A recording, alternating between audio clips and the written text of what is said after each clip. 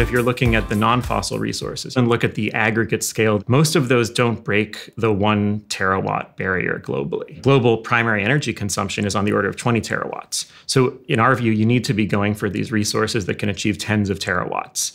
Those resources have the potential to displace large fractions of fossil fuel use. And the oceans have many tens of terawatts of potential between the wind waves. So that really excited us. There's this resource that is totally untapped, very low cost potential, very large scale potential. So let's talk about actually harnessing that resource. How does the machine work? This is the whole trick. Lots of stuff that has been done in ocean energy has been complex mechanical machines. And we said we have to reduce this problem to something simpler. And what we eventually got to was that you need a system with no moving parts at all, except maybe one water turbine, like a hydroelectric dam. We call it a node.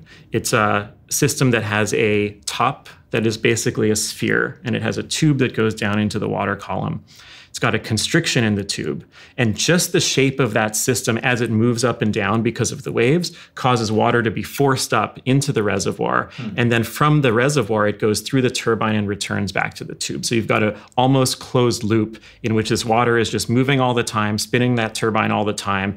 And you get all of the properties of hydroelectric in terms of the economics, the reliability, and very low cost. Getting back to how it works, it's sort of effectively using the motion of the waves to create a pump, right? Correct, so yeah. It basically is bobbing up and down passively using no energy in the waves. And as it happens, the shape basically pumps water into the top. Then water then leaves through a turbine. Turbine just spins very much like a hydroelectric dam. And that creates energy, creates electricity. Exactly. Right? What do you do with the power? The best use of this power at sea, fuels and compute. If you're making fuels, you're already on the best way to move mass around the world. All the fuels in the world are already delivered on big ships. So if you can just get your head around the fact that now we're making the fuels at sea using this new technology, you're tapping into a global supply chain that is already optimized for moving fuels, and it's a much more scalable way to deliver energy. Compute takes advantage of the fact that now you're in the world's best heat sink. We can have our compute payloads right there on the node.